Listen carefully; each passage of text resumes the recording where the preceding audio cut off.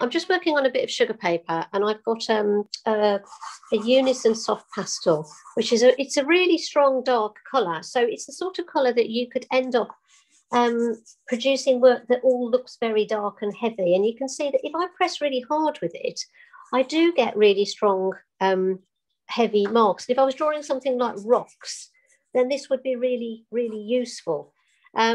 However, if I want to convey something that's really very light and delicate, then I can just, I mean, there's so much pigment in these pastels that you can just let it graze along the surface, and you'll get a kind of hairline mark. And life gets really interesting when you start to change between one and the other. So if I was going to do something like a horse's mane, I could be really strong at the top, but then bring my pressure off and be much more gentle as I came down.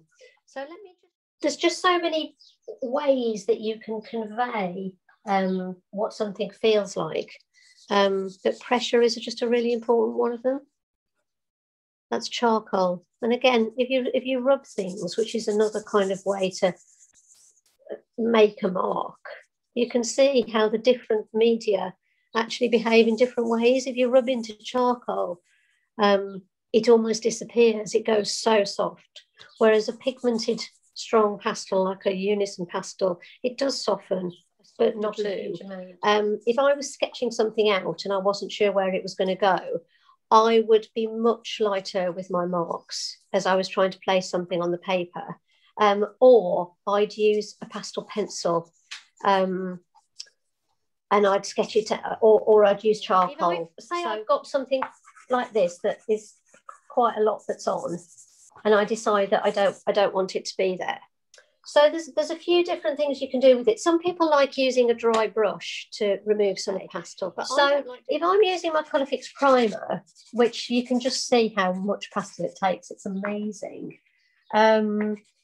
Say I wanted to build up. You see, you can put layers on over that, and it's just wonderful. But you can also scrape it back, and it takes the as it did before. It does it even better with this, because this surface is designed to take, honestly, it can take about 30 different layers if you keep scraping it back.